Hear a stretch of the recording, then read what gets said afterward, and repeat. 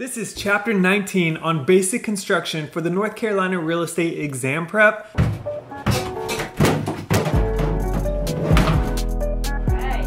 I'm Sean Kelly. Welcome to my channel on everything real estate.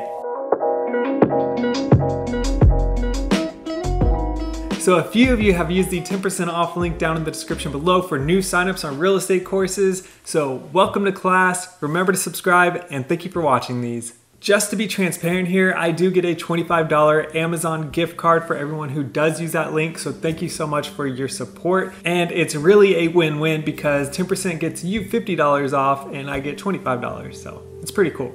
Anyways, on to basic construction. It's great to know many of these concepts coming up because although we're not inspectors, it really makes us look a lot more professional and helps us check for any red flags. During walkthroughs, clients will ask, what kind of foundation is this? How much square footage does it have? What's wrong with that windowsill? Things like that.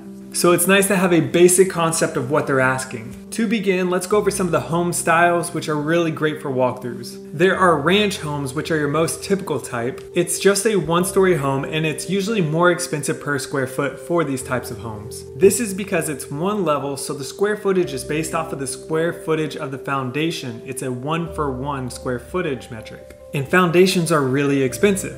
So a two-story home would have 2 square feet stacked on 1 square foot of foundation, and that's why it can be a little bit cheaper. A split level house is a little bit more uncommon for newer houses. It's where you enter kind of in between the first floor and the second floor, and you can choose whether you want to go up or down. It's a little less accessible, and these are harder to sell. And the last we'll cover are colonial homes, which you can kind of just assume what these look like. Very old school. Now for the construction parts, we'll start with the foundation. A foundation is what supports the entire house. It's what the house sits on. It starts with the footing, which is below the frost line. Then your foundation or stem wall goes on top of that, and that's usually what you can see when you're driving by and looking at houses, and you can see concrete under the house or sometimes cinder blocks. Then goes your sill plate, which is the first row of treated lumber that sits on top of your foundation. With a lot of this, you really just need to analyze some basic images. With foundations, you have slabs, which are entirely concrete.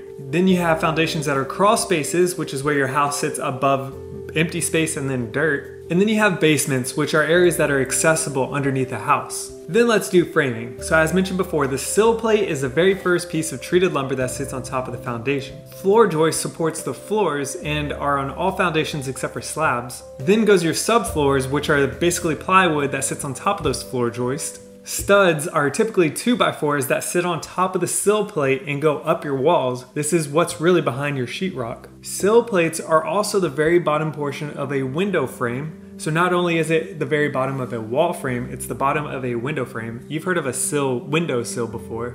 Then the headers go above windows and doors.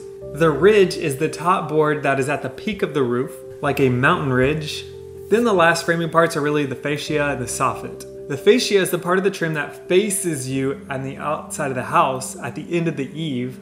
The soffit is the part that's just under the eave. On a window, the muntin, I think that's how you pronounce it, are the little pieces that separate each individual window pane. While a mullion, again, I hope I pronounced that right, a mullion is what separates the entire window from a different window. Now for insulation, the higher R value for insulation, the better it performs, the more it insulates.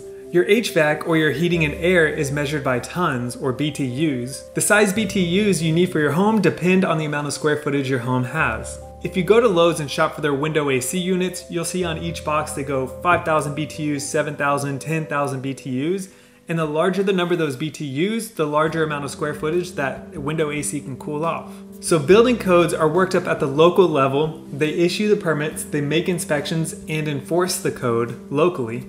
When the work is done, a certificate of occupancy is given. The certificate of occupancy means that the inspections have been passed and the building is ready for use. Think about the word occupancy. It's ready to be occupied. This is really an important topic here, manufactured homes and modular homes. A manufactured home is actually personal property at first. While it's brought in on a trailer or still has wheels and an axle on it, it's still personal property. If you buy land with a manufactured home sitting on top of it and it still has those wheels and axles and so on, if some requirements are not yet met, there's a chance that that piece of land does not include the trailer or the manufactured home on it. That home may not convey. Once it becomes permanently affixed, that's when it becomes part of real property. Permanently affixed means that the hitch, the wheels, and axles are removed. It must also have an affidavit of a fixture from the DMV and must have a certificate of occupancy. So remember that for the test. The wheels, hitch, and axles must be removed for a manufactured home to be permanently affixed. Okay, now for another subject that will be on the test. What is square footage? The square footage is defined as the area that is heated with a conventional source, so not a bonfire on your floor.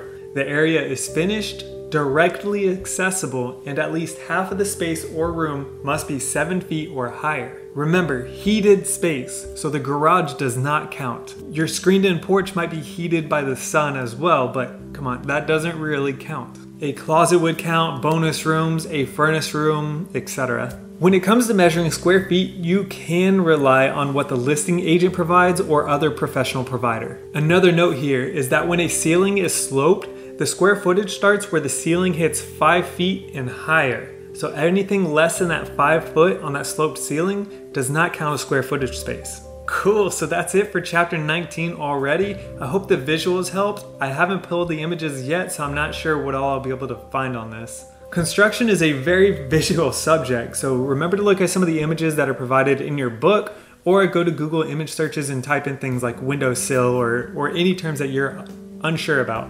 This subject is kind of cool because when you actually do some walkthroughs with a client, they may ask, what's wrong with that soffit up there? And you'll actually know where to look instead of looking confused. Adds a little bit more professionalism to your tool belt. I know this chapter was short, but let's do a quick review. Ranch style homes are very common. They are typically single story and cost the most per square foot, normally. Split level homes are a little bit harder to access, and stairs are involved and layouts aren't ideal, especially for today's more modern home buyers. A foundation is made up of a footing that goes below the frost line, and then a stem wall where the foundation wall sits on top of that, and then piers and beams are more centered around your crawl space. There are concrete slab foundations, there are crawl spaces, and there are basements. A sill is the lowest part of your wood framing and sits on top of the foundation. A windowsill is the lowest part of your window framing. Headers go above doors and windows. The fascia or fascia is the end of your eave and is the part that faces the street. The soffit is the under part of the eave. A muntin is a part of a window that breaks up the window panes. A mullion is a window divider that separates different window units. The R value of insulation is the thermal resistance. The higher, the better, or more insulated. Heating and AC are measured by BTUs. A certificate of occupancy states that inspections have passed and a building is usable. Manufactured homes must be permanently affixed to become real property, so this means removing the hitch, the wheels, and the axle. You must also get an affidavit of a fixture from the DMV and get a certificate of occupancy. You need that certificate of occupancy here just to make sure that those requirements have met, that the axles have been taken off, and that this manufactured home is actually livable. Square footage is defined as a space that is heated, readily accessible, and at least half the space is 7 feet or higher. And that wraps it up for today. Thank you so much for watching, everyone. I've been getting really great feedback on this channel, and that really means a lot. On my other channel where I build things or do some remodeling, I always get comments like, I would have done it this way, blah, blah, blah, blah, or I've been in construction 100 years and you're doing it wrong. And while I appreciate the feedback because I learned from it, this has been a feel-good channel so far, so thank you. Anyways, please subscribe, give this video a thumbs up, and thank you so much for watching. Our last chapter is next, chapter 20 on real estate investing. I'll see you soon.